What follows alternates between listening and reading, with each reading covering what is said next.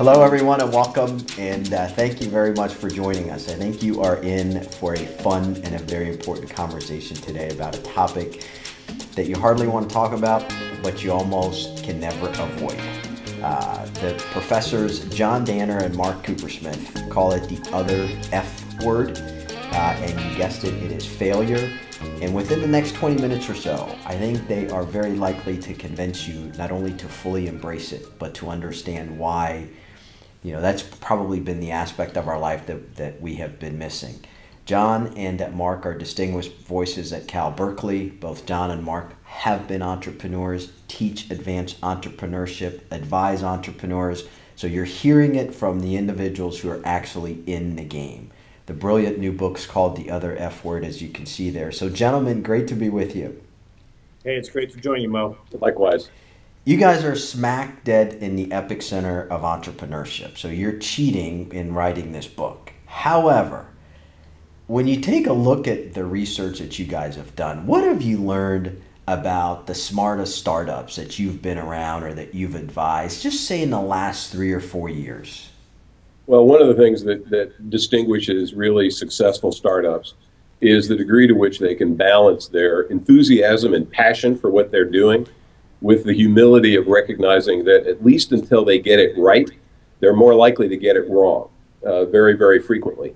And the sooner they can begin to accommodate the lessons that failure is teaching them, because what is failure in the final analysis? It's kind of reality's way of telling you what you don't know and still need to know in order to succeed.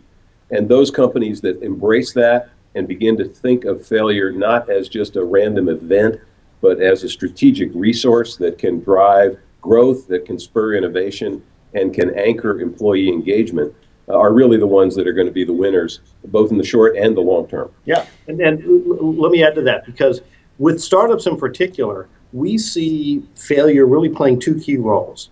Number one, it's the reason the opportunities exist in the first place, because either the existing incumbents failed to meet a market need, or they failed to see an emerging need and respond to it properly. So the fact that that opportunity is there for these startups to address is the first failure. And then secondly, startups fail all the time, and it's through that rapid iteration. You said we're here in Silicon Valley, kind of ground zero, which is where this concept of learning from your failures, lean startup, really emerged. So failure plays a key role in helping these startups adapt to the market and grow.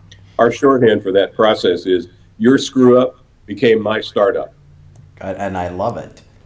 How about the startups that you've been around maybe that haven't been so smart to recognize that? Have you seen any recurring patterns that are worth addressing? Yeah, there's several. The first one is falling too much in love with either your strategy or your product and staying with it for too long. Every new product, every new strategy is essentially an experiment. And the difficulty is that we sometimes don't use that language. When you use the term experiment, we kind of expect failures to go along with the process of discovery. Or negative outcomes. Or negative you don't outcomes, even call right. them failures. You have positive and negative outcomes. So that process of experimentation is really one that says we are learning new things whatever happens. And that's what startups do.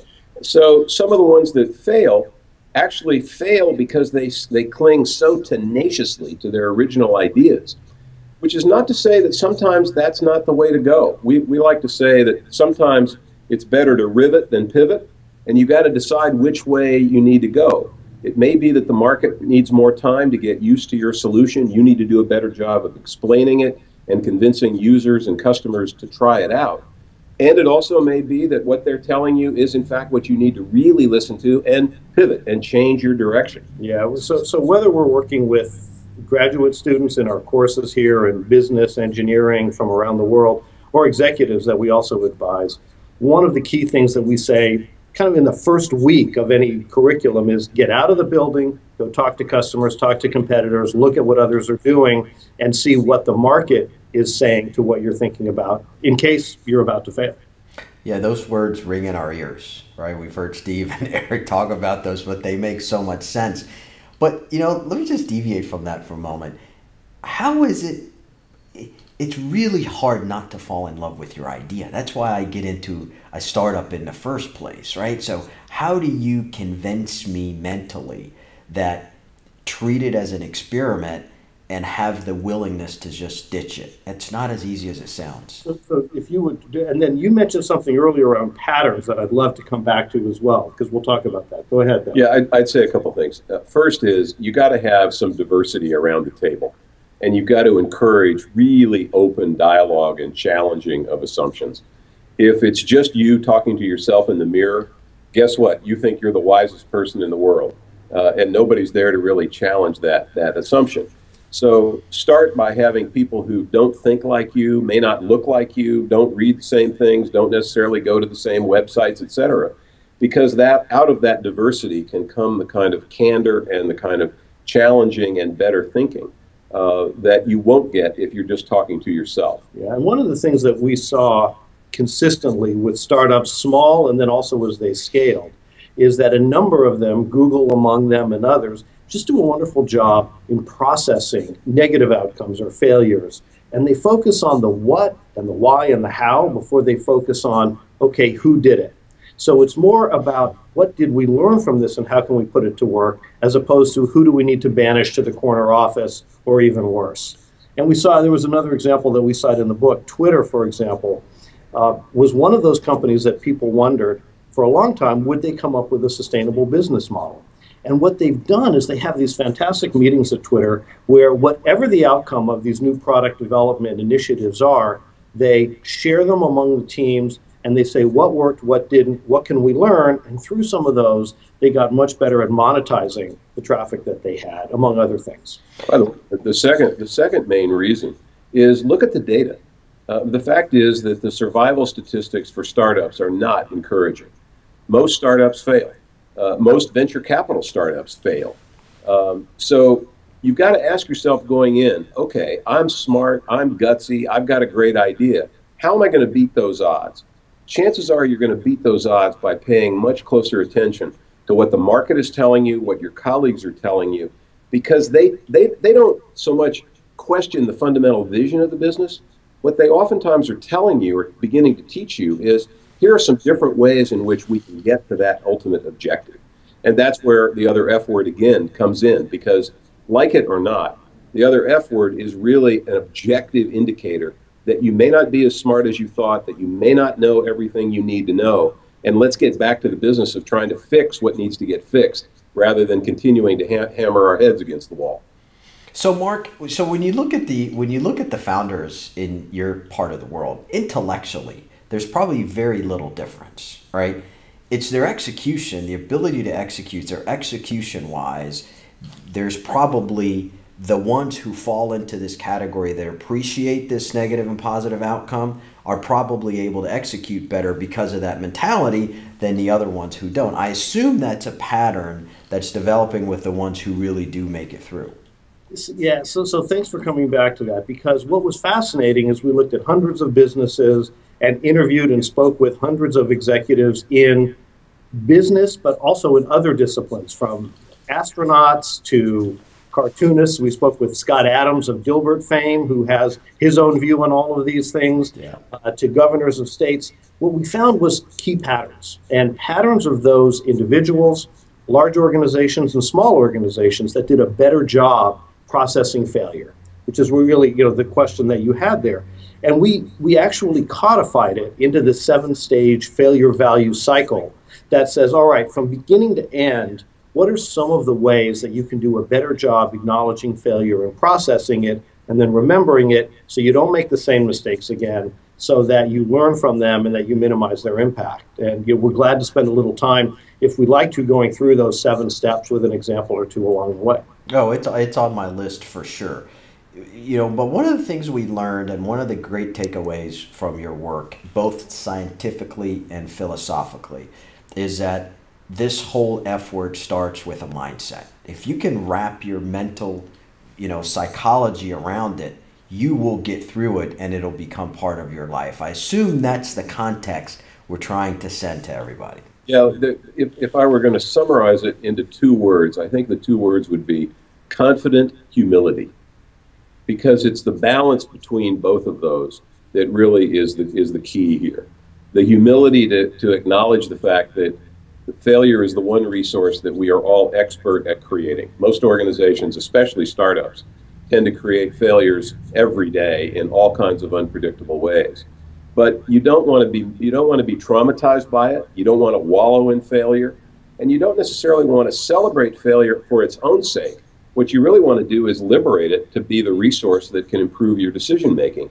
And that's where the confidence comes in. Yeah, and in fact, I would say we've got 3 H's. We have humility, we have honesty in dealing with it, and then we have humor, which is also one of those elements that can be another way to kind of break down some of the tension that people have around actually discussing some of those failures that they've had. In fact, one of the things that we do for leaders is we suggest that they be honest in sharing a failure or two, that maybe they inject a little bit of humor, and of course, then there's a certain element of humility that's inherent in that. And those are elements that are a nice way to kind of circle this topic from a leadership standpoint. A great example of that is a fellow named Chris Michael, who's one of the folks featured in the book, The Intelligent Entrepreneur.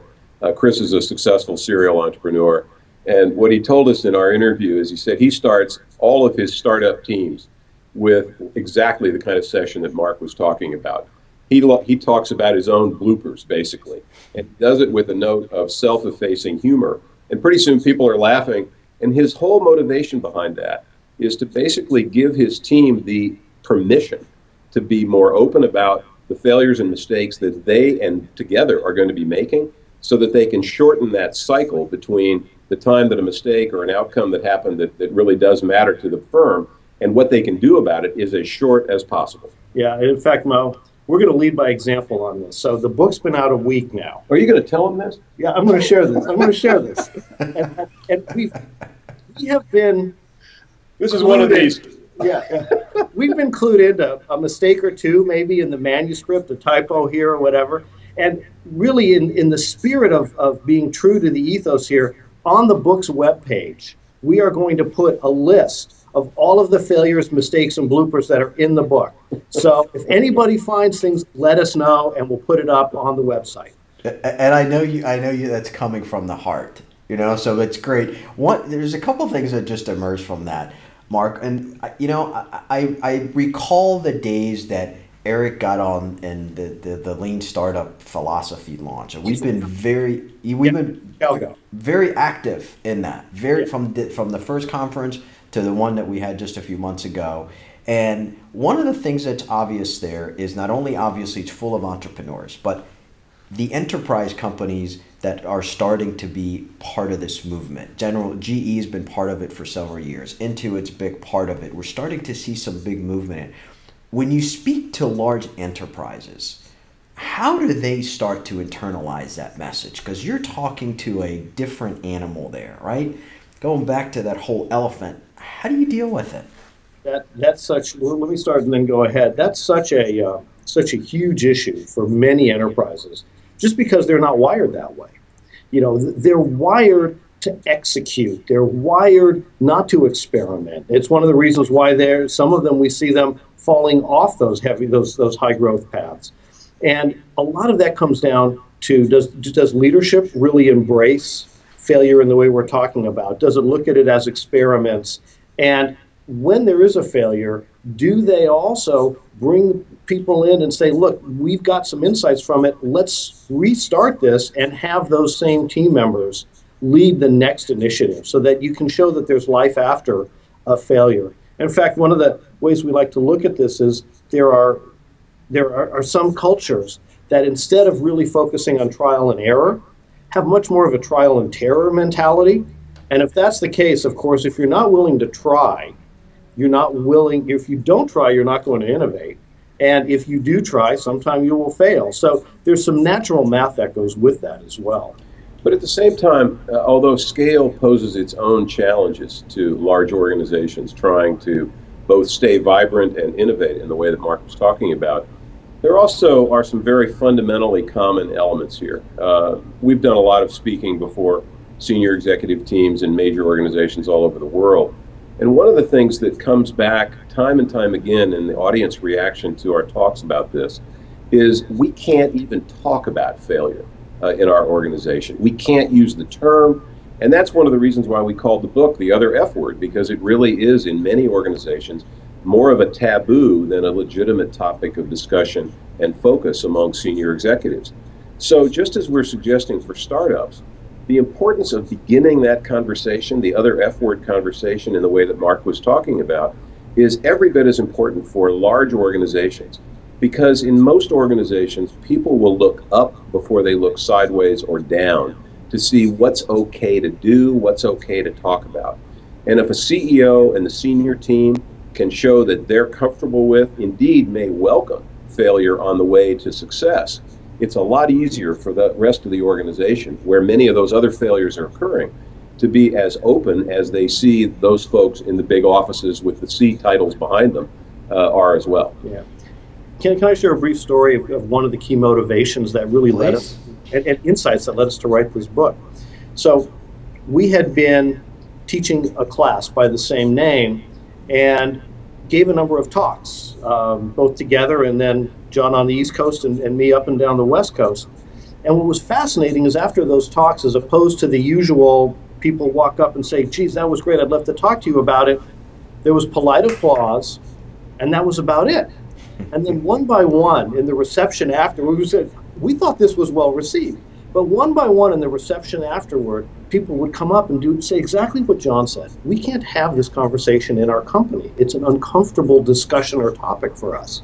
And for us, we said, then we have to bring it out into the open, and we have to find a better way to discuss it and to turn it from something that hides in the corners into the strategic resource that failure really can be. Yeah, and that's one of the motivations that led us to this book, because as we've seen, you've seen, I'm sure your viewers and readers have noticed, there are a lot of things out there talking about failure. And as we look through the other literature, that's right, what we found is that there's one category, kind of the hoorah category. You know, I struggled, I persevered, I succeeded. And those are inspiring stories, but they're very hard to put in place practically when you get back to your job on Monday morning. There's another whole set, which is kind of the hoopla approach, which is the Silicon Valley fail often, fail fast. And we like that too, but we think people kind of know that instinctively. And the last category is kind of the self-help category, kind of the blah blah category to some extent. And while that can be useful on an individual basis, it's sometimes hard to translate that in a collaborative culture in most organizations. So our approach was to try to do a book that focused more, as the subtitle suggests, how do you practically put failure to work in your organization, whether you're a startup, whether you're a small and medium grow-up kind of company, or whether or not you're a large grown-up enterprise. And that's the angle that we've tried to take. And fortunately, that's the kind of reaction that we're getting from readers around the world. Yeah, the practicality, the pragmatic approach, how to put it to work. We even have a report card in the book, and you can also get it for free on the website, that helps you rate your own organization and yourself and say, are you failure savvy, which is a term that we coined to say organizations and leaders that really understand how to leverage failure. Yeah, the last thing in the world we want is our readers to flunk failure. Yeah. So here's something that is just hits you like a brick right at the beginning of the book. When you say that failure can be a force multiplier, you just talked about how challenging it is for organizations to even have a conversation around failure. If they understand that missteps or failures, or however you want to call it, can be the link to this exponential growth that they're looking for, I would think that would trigger a curiosity enough to say, let's at least listen. Well, that's exactly why we talk about it as a strategic resource rather than a regret. I mean, yeah, we all regret failures, and very few people really want to embrace failure on its own sake.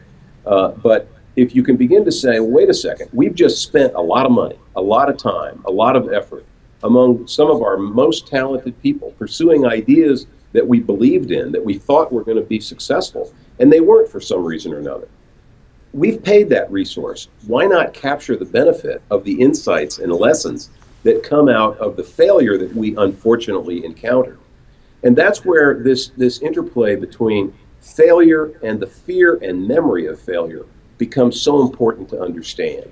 Because if you think about just your own life, what do we remember? Most of us tend to remember those failures in some ways even more than we remember successes. Absolutely. This came out of our class here at the business school. We asked students to think about it over the course of a semester. And one of the students came back and said, you know what? It's like the half-life of failure is a whole lot longer than the half-life of success. And everybody started nodding their heads. We vividly remember those disappointments, the times when we failed. We feel it personally, intensely. If managers and executives and leaders can begin to help people end failures more positively and more productively, you can go a long way to reduce the negative impact of the fear of failure in the first place, which just stifles creativity and risk-taking, the very oxygen that you need to fuel the next stage of growth for your organization. And by doing that, you can release this multiplier effect, this force multiplier that failure represents. Do you think we're in an era where this generation, Mark, almost kind of demands this type of culture? I mean, they're growing up in that environment at schools like Berkeley and obviously next door at Stanford. Do they go into these larger organizations, if they ever choose to go into those organizations, almost demanding this type of philosophy, or they're not going to stay? That's what we would believe. I mean, that's obviously what we put forward. And beyond that, we actually did a lot of work with the Great Place to Work Institute to try and really get under the skin on that one and understand that question. And one of the biggest issues that came up was when you talk about having engaged employees, to your point, employees that really want to be there and will give everything to their workplace, the number one indicator, the number one factor that drives employee engagement is trust. So we looked at that and we spent some time going through the numbers on that, and we said, where does trust really get created? And trust gets created not when everything is going well, but when things don't quite go the way you expect them to. Then what happens? What do your coworkers do? What does your boss do? How does that failure get processed?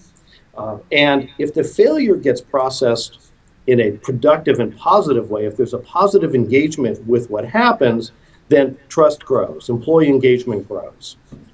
Obviously, the converse also takes place. And when you take a look at those companies like the Googles of the world that consistently rate at the very top of that Great Place to Work rankings, the way that they handle failure is similarly productive. So there's really a direct correlation between what you just asked about employee engagement and retaining the best and brightest, and how failure is processed and trust created.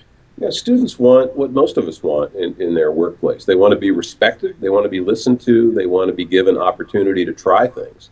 And you can't be genuine about that if you're not prepared to dance with the other F word. Yeah. So there is one issue, though, that is interesting when we talk about it. And you can kind of see fear going across many executives' faces, and that is, are we going to get all soft and gooey in this topic about fear of failure and how to deal with it? And the answer is no.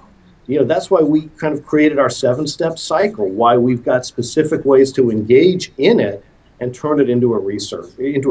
So we don't look at it as self-help, although we feel that if you embrace it well, you get that. But this is an organizational tool.